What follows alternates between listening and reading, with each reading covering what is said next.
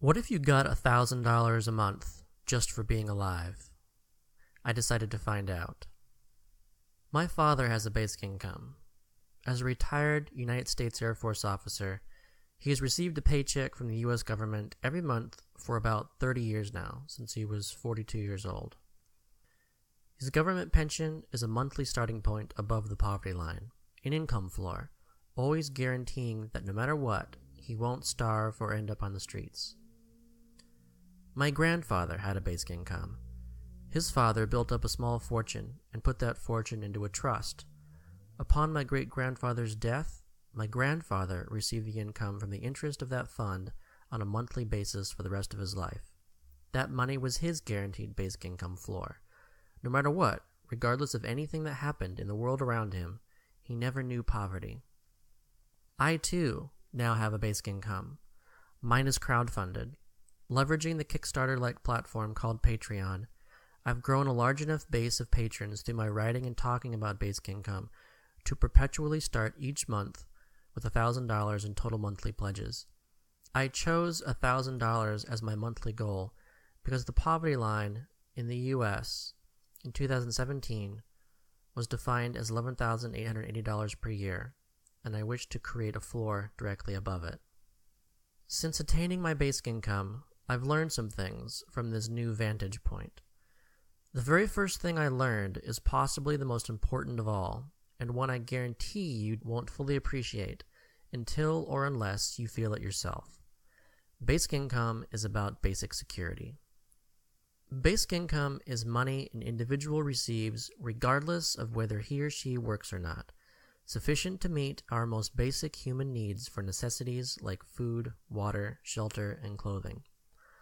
It's an amount sufficient to keep us above the poverty line, not living lavishly, but basically. And most importantly, it's a stream of income independent of all other income that functions as a baseline. It enables, and never in any way prevents, additional income. Take my father as an example. Did he stop working the day he retired from the Air Force? No. He went on to pursue multiple jobs before finally retiring. And even then, he started his own small business for the fun of it in his late 60s. Basic income for all people is also a government policy being increasingly discussed worldwide, where it's primarily seen as the way to make unemployment brought on by self-driving vehicles and machine learning algorithms work for us all instead of the few. By simply cutting every citizen a monthly check and getting rid of most of the welfare state and tax code complexities we use today, everyone could be better off tomorrow, rich and poor alike. If machines are laboring in our stead and aren't buying any of the fruits of that labor, should we not receive the paychecks that aren't going to them or us so as to buy those fruits? Because these technological advances are driving so much of the discussion today, some think basic income is a new idea. It's not, and goes back as far in the U.S. as Founding Father Thomas Paine, and some fortunate people have received it for decades or even centuries. For example, recipients of Social Security and winners of genetic and state lotteries. Anyone who receives an income regardless of any work they do or other income they receive, sufficient to prevent poverty, has a basic income. In 2013, I read a fascinating discussion on the front page of Reddit about how quickly technology was advancing and how most people just have no idea how fast.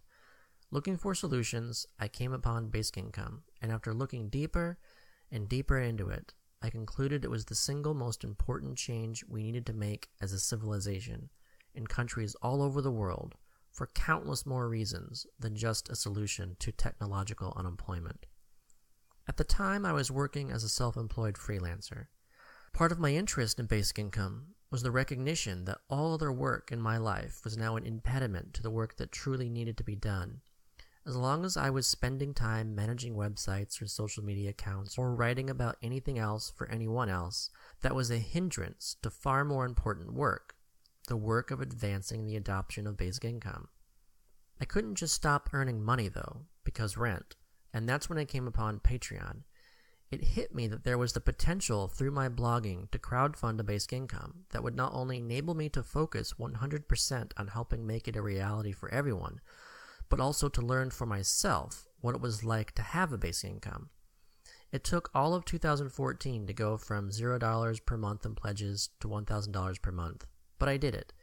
And walking in these shoes is already teaching me there's far more to basic income than I thought. In 2017, I was driving home, and without any warning, a large traffic barricade blew across the street in front of my car, followed by a garbage bin. Then my car started rocking. Then I heard a loud thump on the roof of my car. Some debris had apparently fallen on it. As quick as it all started, it was over, and I completed my drive home. To my surprise, upon closing my car door and hearing glass fall to the concrete as a result, I found a shattered rear window and even cracks in my windshield that I hadn't noticed in all the rain. When I listened to a news broadcast later that day, I found out that a tornado had passed right behind me. A tornado touching down in the French Quarter of New Orleans is about as likely as an elephant stampede on Bourbon Street, but it happened, and my shattered window was an entirely unexpected and unbudgeted expense. I was able to handle it, though, because my basic needs were already covered. I wasn't faced with the decision of a mortgage payment or car repairs. I was faced with the decision of discretionary spending or car repairs, and that kind of decision is something entirely different, with a whole lot less stress involved. Not too long after that tornado, so much rain fell in Louisiana that in some places it was measured as the kind of event that happens only every 1,000 years. Over 100,000 homes were damaged and 13 people lost their lives. Such flooding was so unexpected that many people didn't have flood insurance. Tens of thousands of people were forced into spending money they didn't have, and just as many were unable to go to work. Federal assistance was given, but such assistance requires many a hoop to be jumped through, effectively excluding many. Nor does it cover everything. It's also only paid when all is said and done. When the flooding happened, though I was not affected, I couldn't help but wish every single person who was affected by it had a basic income too. They could have all more easily paid for emergency shelter and food. For those no longer able to work, they would still have had income, and for businesses left with far fewer customers, they could have had more customers because people would still have had money to spend. Through a vantage point of freak tornadoes and crazy flooding, universal basic income can also be seen as universal insurance. It's always there. There's no one saying you will be reimbursed, maybe, if you meet all the requirements. It's unconditional. And that lack of conditions makes it the only kind of insurance that covers everyone, universally, all the time. It's therefore also universal peace of mind, because that's what insurance to a large degree is. It's so that we can focus on all the important things in life that can go right, instead of all the terrible things in life that can go wrong. Perhaps the most transformative effect of basic income I've personally experienced is the power it gives in any negotiation. For many people, this will be experienced as the power to refuse to work for insufficiently low wages, potentially nullifying the need for minimum wage laws, or unacceptable terms of any kind, be it work conditions, hours, benefits, etc. For freelancers like me, it means asking for what I'm worth, and also being able to choose to work for free on anything I consider important enough. When I didn't have a basic income, I'd accept a writing assignment for $50, even if it took me an entire week to research and write, because $50 is better than $0. If someone wanted to publish something I'd already written, I'd worry about asking for any compensation in case asking meant not only not getting paid, but not getting republished. I don't think I'm alone in these ways either. Now that I have a basic income, I know my work has value. I know my time has value. I know I have value. I'm never again going to spend a week writing an article for $50 that's going to be owned by someone else, but I will and have done it for $1,000. I'm not going to just allow some publishing company to profit off of something I've previously written without at least asking for a fee. If they say no, that's okay, and we can go from there, but I'm not afraid to ask. Too many people are afraid to stick up for themselves due to economic insecurity. This even affects relationships. How many people aren't confronting their partners about something because of the fear of the economic costs of that confrontation not going well? How many people are in entire relationships only because they effectively can't afford the cost of escaping them? I now think the conditionality of income is a root cause of a lot of society's problems. I get asked often about the potential downsides of basic income. One of the first questions people seem to have is if all prices will rise as a result, nullifying the entire point of it all. This is actually the first question I confronted in depth. The answer is basically that it depends on a lot of variables, but for the most part, not in any way to the degree people fear. Another frequent question is if everyone will stop working once they have that ability. That is another question I've studied in depth, where the answer is basically that very few people want to earn and spend only $1,000 per month, and that basic income is not giving people money to do nothing, but enabling people with money to do anything. Immigration is another big concern for people, usually because they're assuming UBI will be given to everyone instead of only citizens, and therefore the potential for UBI to actually incentivize legal immigration is missed. There are many other questions, and most all have likely answers for those willing to spend the necessary time to study the available evidence. But for me personally, these questions are translated in my brain at this point to sound more like, what are the potential downsides of abolishing slavery? Will cotton get more expensive? Will former slaves just kind of sit around reading and dancing all day? Will the tired, the poor, and the huddled masses yearning to breathe free decide to walk in greater numbers through our lamplit golden door? This is what I hear as someone who already has a basic income, so it's not to say such questions aren't valid.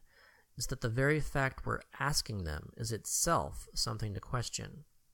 Why should only the lucky few have any choice but to do paid work?